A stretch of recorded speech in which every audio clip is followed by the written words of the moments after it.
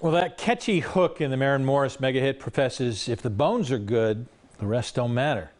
In the middle of the pandemic, Columbus's listener favorite radio station, CD 102, lost its license.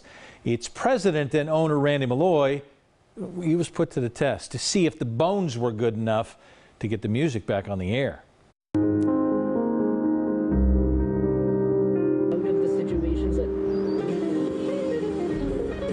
This is CD 92.9.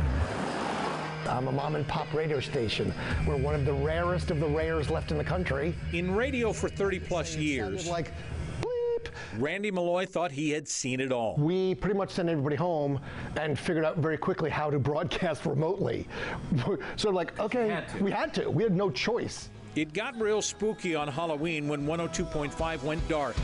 License agreement was up. Again, no choice but to go off the air and onto the internet. Did you lay no one off? No, nobody. And everybody stayed? Everybody stayed. After 3 weeks online, an offer to get back on the air and move down the dial from 102.5 to 92.9. What do you do? I need a new logo. I need a new, we're gonna need no social media. We're gonna need everything in 2 weeks. You kind of thrive in chaos.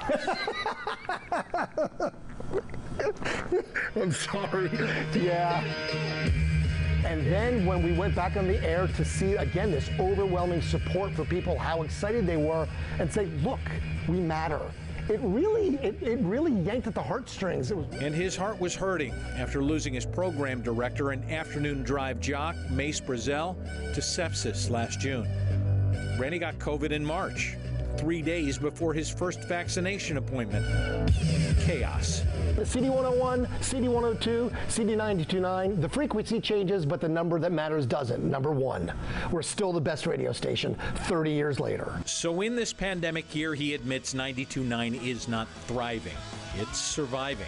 No choice. The show must go on. And if the bones are good, the rest don't matter.